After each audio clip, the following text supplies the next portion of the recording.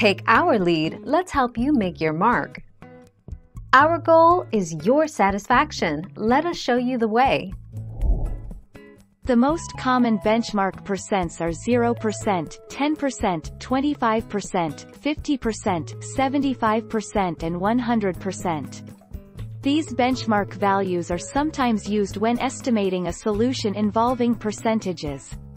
Real-world example. If an item costs $36 and there is a 7% sales tax, the benchmark of 10% can be used to mentally estimate the sales tax of the item.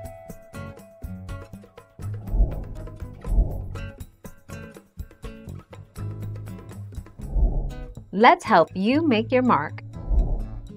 How are benchmarks calculated? The scores that make up the benchmarks are simply the average scores for the particular group you are comparing to.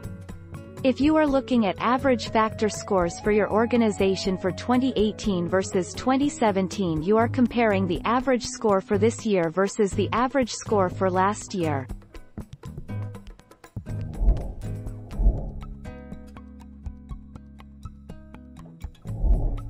Take our lead.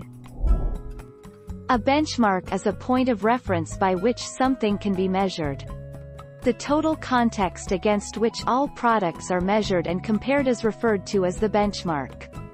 2. A program that is specially designed to provide measurements for a particular operating system or application.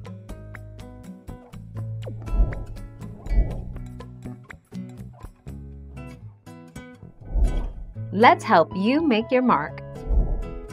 Benchmarking is used to measure performance using a specific indicator: cost per unit of measure, productivity per unit of measure, cycle time of X per unit of measure, or defects per unit of measure, resulting in a metric of performance that is then compared to others.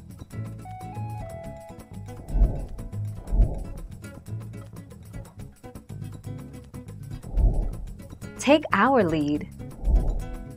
This is essentially the percentage difference between the benchmark number, 120, and the new number, 150. You calculate the percent variance by subtracting the benchmark number from the new number and then dividing that result by the benchmark number. Thank you for watching. Please subscribe and hit the bell notification.